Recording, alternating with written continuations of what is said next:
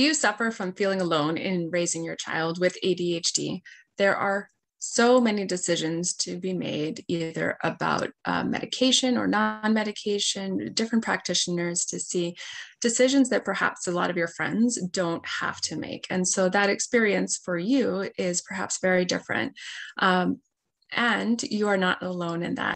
My name is Veronica with ADHD What Now, and I help parents to see the broad range of choices when their child has ADHD so you can pick what's unique for your family.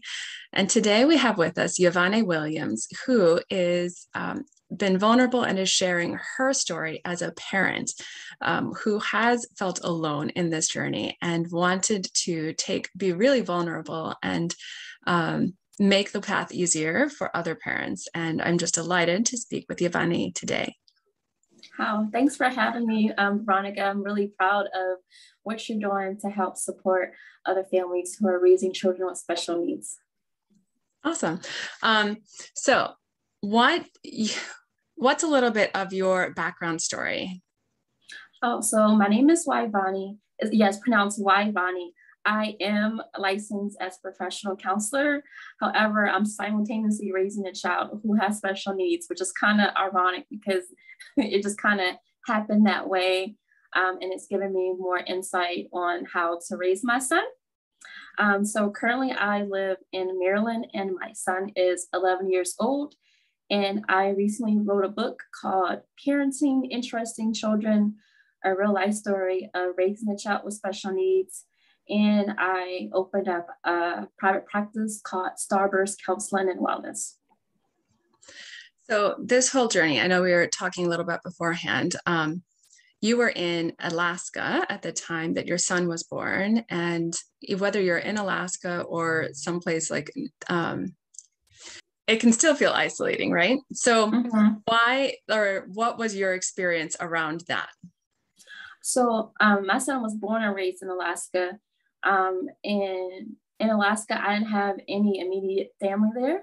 And so I was there because at the time my husband was stationed in Alaska. So that's why I moved from Maryland to Alaska. But while I was there, I noticed that my son was displaying some interesting behaviors. So at 3, I had a friend of mine say, hey, you should probably get him some help. And I'm really glad she pointed that out to me. But even though she pointed that out to me, I didn't really have like any other parents that I knew who had a child that was like head banging, spitting, and like growling.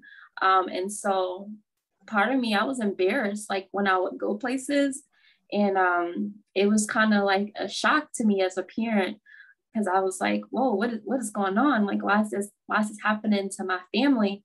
And I didn't have like anybody to talk to about this.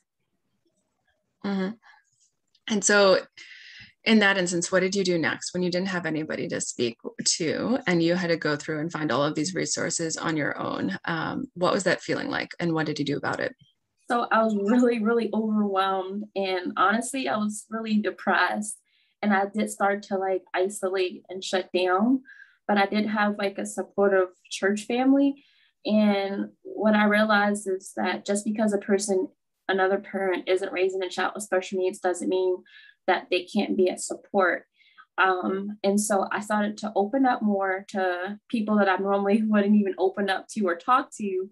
But those were the people that were the most helpful to me. It was just like literally strangers, like people that I knew just kind of looked at me like, like looked at me dumbfounded. But it was strangers, people that just happened to just like come into my life that I just opened up myself to. I felt connections, and then like these people would visit my son while he was in a residential treatment center. Like they would visit me, like they would like call and check in on us. And then even though they didn't understand, they didn't know what I was talking about. One time I asked several people to come with me to an IEP meeting. And because I didn't want to go alone. For years, I had been going alone. And I just was like, man, I need some support. I don't want to be ganged up on again by the school staff and get the stink eye. And so like 8 or 9 people showed up, and that literally like blew my mind. It even blew the mind of the school because they weren't prepared for that. The principal and other people joined the meeting because they was like, wow, this is serious. But I felt like, man, look at my tribe, like we're deep. And so while we were in the meeting, they actually got to hear for themselves the behaviors that my son was displaying. Like he had to have his pencils sanitized before he could start his day. He had to have his crayons lined up before he could start his day. He couldn't remain in a classroom for more than 3 hours. And so up until that point, it was just me like telling people these things, but they themselves didn't really see it. But once they heard it from other professionals, they then started having more compassion and empathy for me. And I got more support because it was like, wow, she really is going through something that's not, that we've never experienced before. So I think being vulnerable, inviting other people into your journey, and not expecting that they're going to be judgmental to you, because they may, but they may not. And I was just surprised how much support I ended up with once I fully was like, well, I don't care what they think about me or whatever. I need help for me and for my son. Whether you're like in perhaps a more remote area or a more populated area, as a result, like that's the time where they heard and they began to understand more of exactly what you are going through, and then were able to come into alongside you and support you more in your everyday life. Is that right? Mm-hmm. Yeah. I mean, I don't think that people thought that I was lying. I just think that other people, because they're not around, like our children as often as we are, they don't see the full picture. They might see a moment where my son is able to manage his behaviors, like for an hour, but the rest of the day when we're not there, they don't see any of that. And so it was really hard for like people on the outside to be supportive when they're like, what are you talking about? They don't get it. But when they got that education from like other people, like from other staff at the school, counselors, social workers, they were like, oh my goodness, this is really serious.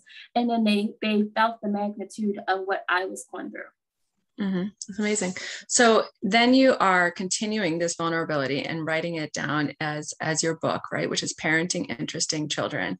And what I love about that is just one, that you are being vulnerable and opening up that communication, because I feel like sometimes it's really scary, and knowing that someone for you can really help you to open up to. So thank you for that. And you share a lot in your book, I think, about some really practical types of advice and as well. Can you go into a little bit of what is in the story that you share inside of there, so that if someone is feeling this way, they can potentially like have a resource to go to? Yeah, so I talk about like one of my main themes of the book is I want parents to know that it's not their fault that their child has special needs. Because oftentimes we feel guilty. We feel like we did something, like we wonder, like, am I cursed? Like what is going on? I know I felt that way. So I want to tell parents, like, it is not their fault. One of the other things was that you're not alone, because that's something that I felt for years, because I just didn't see anyone else that was going through what I was going through. And the third thing was that help is available. And that's one thing I realized, that once I just kind of like got over myself and opened myself up, I was able to get, our needs met. And so in my book, I talk about like to medicate or not to medicate, because I know oftentimes it's a scary thing to put your child on medication because there are side effects. And in my case, I thought nutrition, like praying, like, getting exercise, and man, that was enough. But in reality, it wasn't. Like once I put my son on medication, like our life completely changed. So I talk about that, and like we went through like 10 different medications. So I talk about that in my book on like how to, decide which medications are the right ones for your child. And I tell parents, like, you don't have to feel guilty if you do have to put your child on medicine, and you don't have to feel guilty if you don't put your child on medicine. It's completely your choice. And so I try to empower parents through my book by letting them know, like, this is your life and you are the expert on your child. And so I also talk about, again, setting healthy boundaries, not just with family and friends, but with professionals. Like if you don't want to answer your phone, and they call you, don't answer the phone. If you have to miss a session for yourself or your child, it is okay to miss a session. It's not the end of the world. And so if you feel overwhelmed, it's okay to take a break. So I talk about some of those things. Also talk about like diagnosis and assessment, because it took forever for me to get the right diagnosis for my son. It was clear he had ADHD since he was like 2, like that thing was undeniable. But the other things like the dyslexia and the phonological disorder and the dysgraphia, which are like learning disabilities, I didn't find out until he was like 9. Can you imagine a child being in school all those years and having those challenges with reading and writing, and the teachers don't know it? And me as a parent, I felt so bad because I'm like, how did I not know that my son had these learning disorders? I felt horrible. But once we found out and the school was able to make extra accommodations in his IEP, he started reading at the age of 9. Like it was just out of nowhere. So I talk about the importance of getting the right assessments done and the right kind of providers that can do the right assessments for your child. Mm-hmm. That's such wonderful practical information that we really do need to know. And it's having it in one place is a great thing. So thank you for putting that together. I know you've taken it even a step further and included, this is one of my favorite parts that you had mentioned that you talk about, is the financial part, right? Like how to get help, because all of these things add up and can be really costly. So tell us a little bit about that. In Alaska, I was certified as a guardian. And so I managed the affairs of incapacitated adults. However, sometimes as a parent, we might wonder what's going to happen to our child when they grow up. Will they be able to take care of themselves? Will they be able to work? And how all of that is going to work.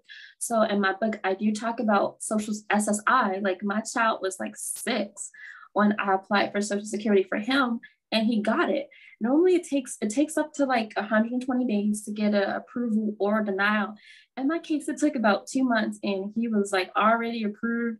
So I kind of talk about that in my book on like what steps to take, what records you should submit to them, what testings you should have done like ahead of time so that it makes it easier to get a determination. I also talk about like how to appeal a decision. I talk about like Medicaid waivers that people can use that help pay for services for not just adults, but like kids who have special needs, so they can remain in the home and receive the services that they need, such as like respite and case management, and like even like supported employment. Like if you have like a teenager and you want them to work, they can still work. There's nothing wrong with your 14 or 15-year-old getting help with learning how to work. So I talk about all those things in my book because I was just like, what am I going to do with my son? I'm like, if he's not able to manage in a classroom of 4 kids, of 4, then how is he going to manage in like the world and like a job? So those things were like really scary to me. And so I talk a lot about that in my book. What recommendations do you have for somebody who is in the midst of this journey? What's like the next step that you would recommend for them, in addition to like getting to know you and hearing your story and being inspired by that? What would you say to them? So I think the most important thing for like family members and caregivers is for them to be healthy. And so I like to say self-care is not selfish.